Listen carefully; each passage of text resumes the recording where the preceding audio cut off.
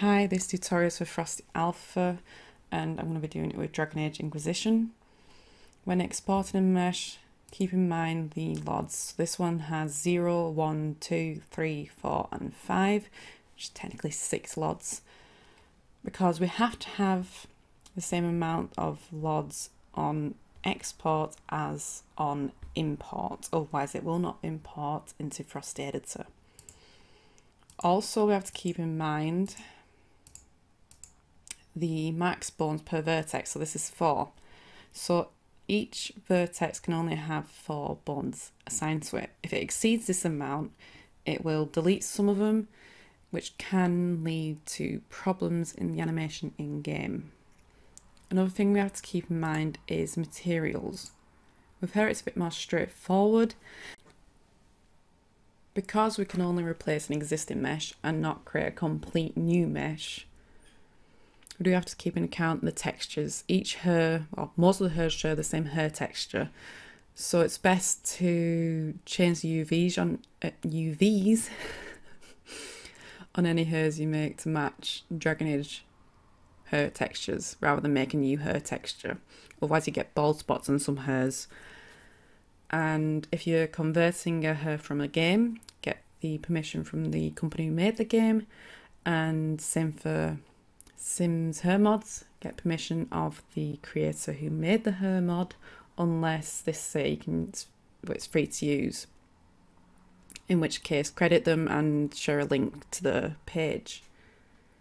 But always get permission if you don't know it's free to use or not.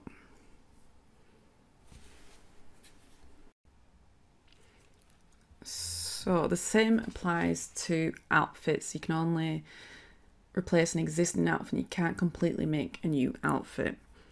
You can make a new mesh, but it has to replace an existing one. And same for textures, it has to replace an existing texture. So for Prologue 1, you would replace the Prologue textures, which is actually under Inquisitor Gym. These. And you have to take into account materials as well. This is because material order is different on different meshes. So skin is first on this one and the outfit is second. And the skin is second on this one, well, the outfit's first. So if I was to replace this mesh with the Prologue's outfit would become skin and the skin outfit. I'll just show you actually. With import, I've already exported it. I'm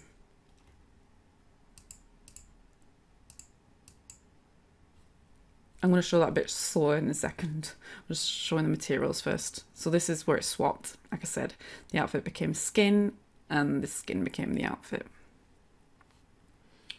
So let's reverse that. Oh no, it's not that one, is it? That one. So it would be 0010. Yeah, we're about.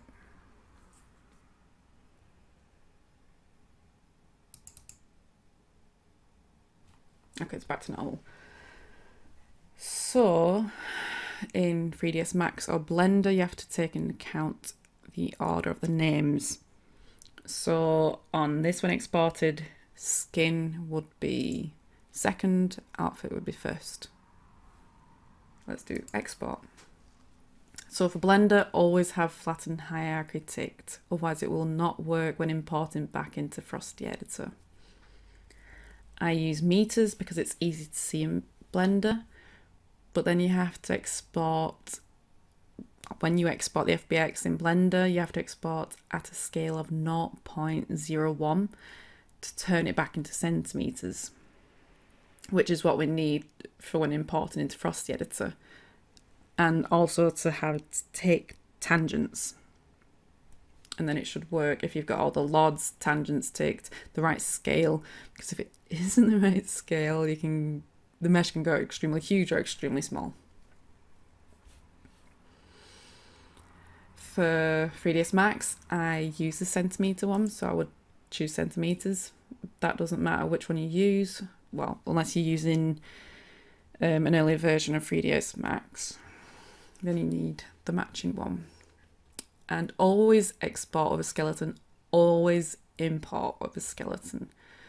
So because we're replacing, in this example, we would be replacing this, we would need the human female skeleton. So let's click on that. DA3, animation, humanoid, human, adult, female. There is 2. This last one, do not use. That's the skeleton that the all-aid dresses use, which means it doesn't work with walking. So human female skeleton, and then would export. Should I say, yeah, I've already exported it.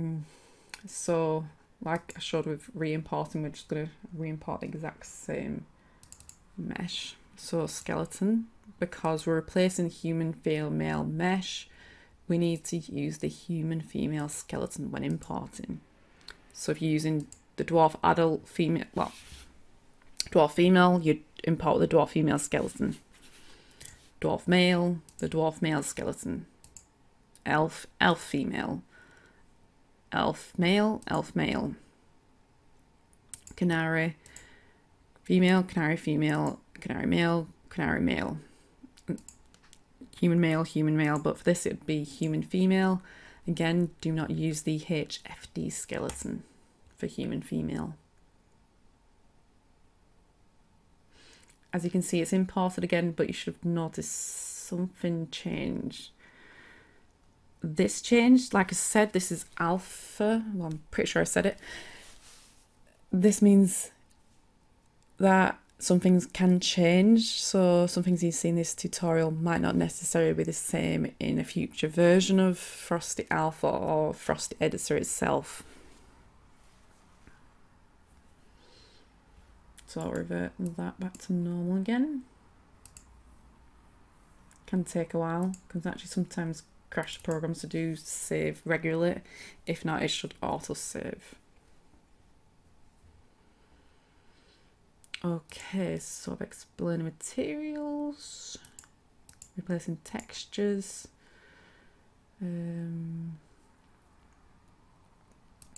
Yeah, I think that's it for Frosty Editor. So this part of the tutorial is going to end now, and at a later date, hopefully sooner rather than later, there will be a Blender tutorial and a 3ds Max tutorial. Thank you for watching.